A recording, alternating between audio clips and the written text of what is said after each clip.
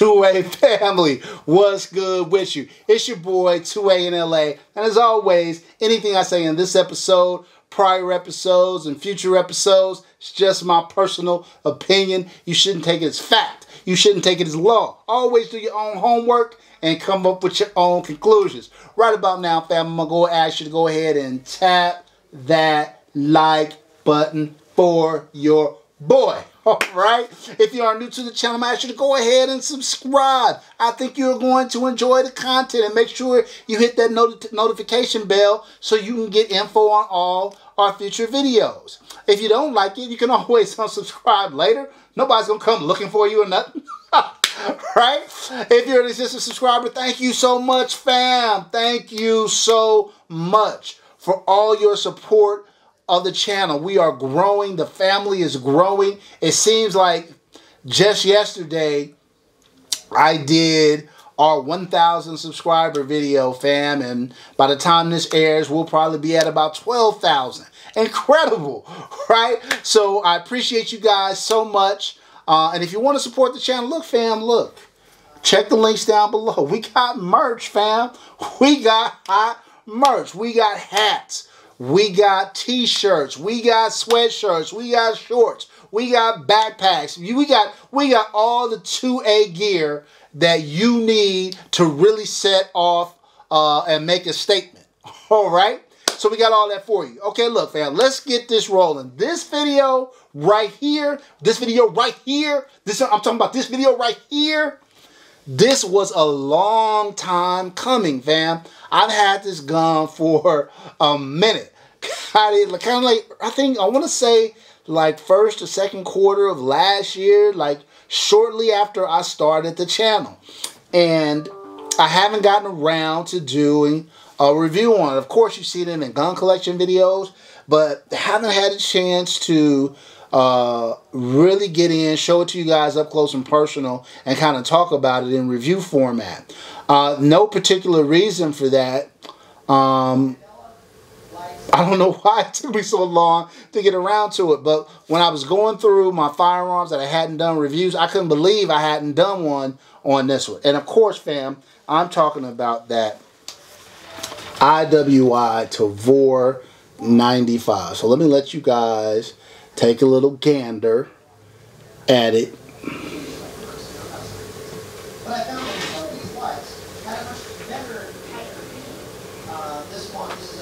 Okay, so let's talk about it. First of all, it's a bullpup.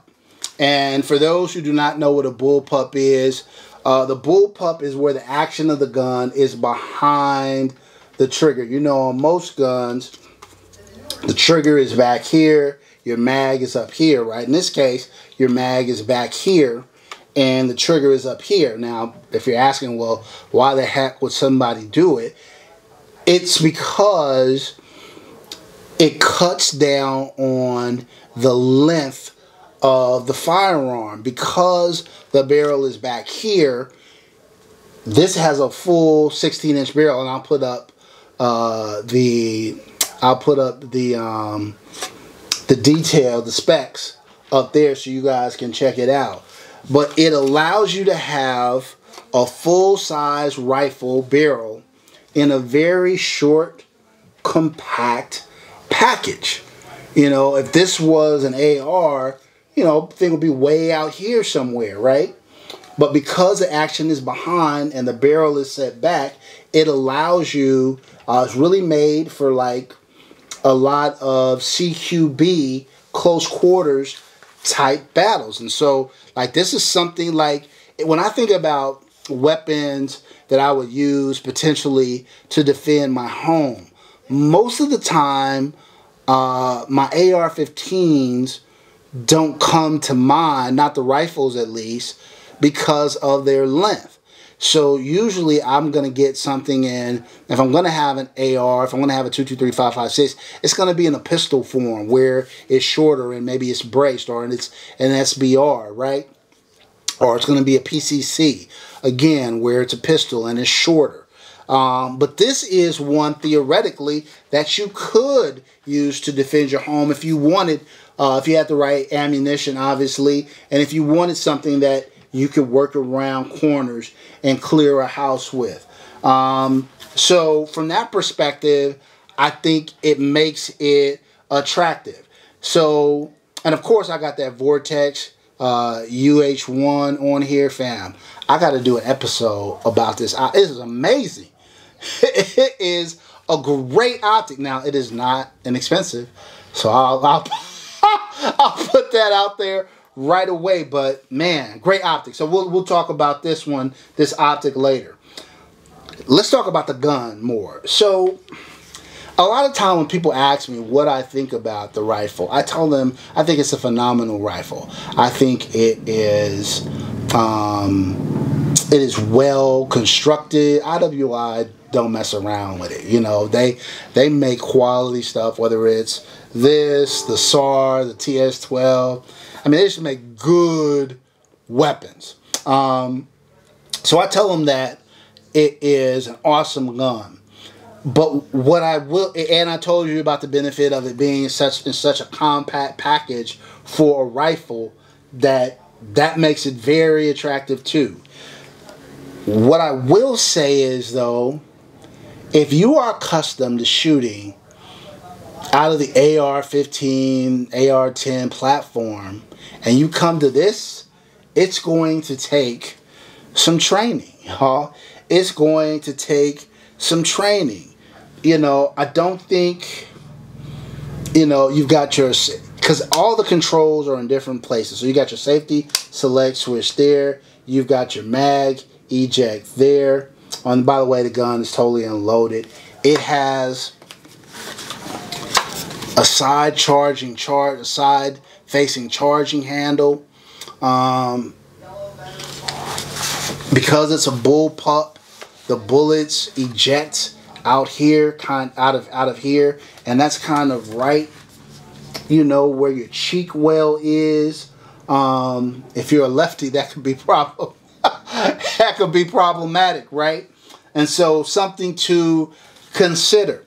But and it is a non. I know sometimes people ask me, because people are used to the SCAR. They ask me, "Oh, is that a reciprocating charging handle?" No, it's a non-reciprocating charging handle. It doesn't go back and forth. So I would say, why are you buying the weapon? Why are you buying the firearm? What is your goal with it? Are you getting it because it's unique and you want it as part of your collection and it's fun to shoot, to take out to the range? Nothing wrong with that. Nothing wrong with that. That's in part why I have it. Is it going to be your go-to battle rifle?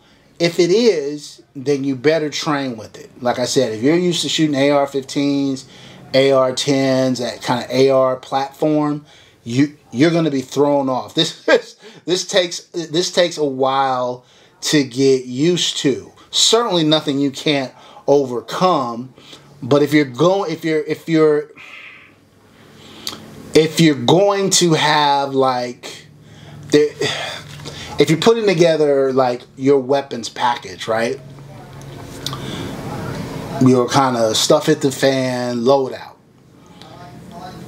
and you got an AR pistol, and this, it's gonna make training harder because they're very different, right? For me, I love it.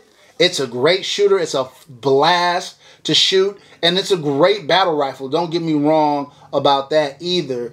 It's just a different format that requires training. And I think I enjoy the AR-15 platform better. It's more common.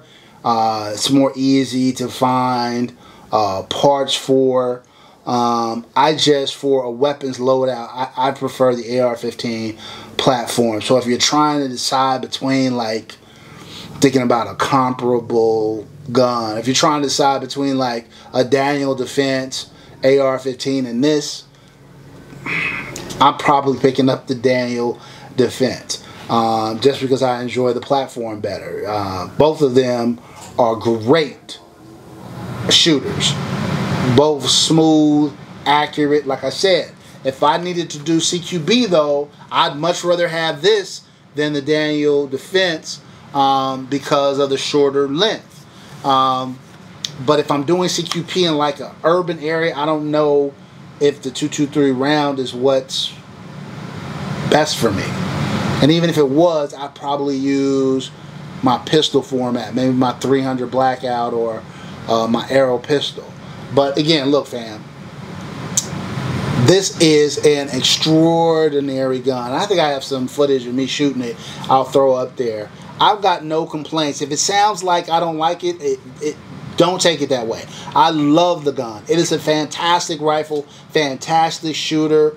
Like I said, the compact package is hard to beat. The fit and finish is well done, well made. It's a generational gun you can pass down to future family. So it's all that. I'm just saying that if you're going to use it as your go-to battle rifle, then you have to spend a lot of time training with it. You can't be one of those people who, you know, spend all your time on AR-15s and AR-15 pistols and AR-10s, and then all of a sudden you pick this up today and think you're gonna, no. It's different. That's all. It's different. I'm not saying it's any better or worse. It's just different, and all weapons you got to train on, right? So look fam, now they do make a more tactical front rail for it. I haven't got around to picking that up. I don't know that I need it, but you know, I like to, you know, keep it tactical, how we do, right? I like to keep it tactical. But so maybe I'll change out that rail, and when I do, I'll pull it back out and show you guys. Yeah, but that's it, y'all. The Tavor X95. Look fam, it's not for play. It is a fantastic firearm. Alright, that's it for this episode, fam. Until next time, as always, take care of one another, and peace.